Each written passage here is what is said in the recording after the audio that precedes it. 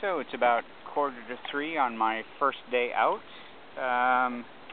Had lunch at about 1 o'clock, got back on the water at about 20 after 1, or 13-20 hours. Running down just past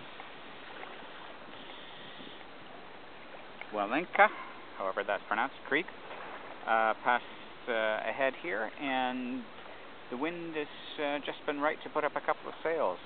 I'd like to claim that I had brilliant timing in that the current has been with me most of the way, but that was good luck rather than good management. And right now the wind is blowing just strongly enough to make it worth putting up both sails, getting a major assist, in fact a bit of a free ride here for a bit. And I'm about to come around Telford, I believe it is, point, and make a sharp deke southward at that point.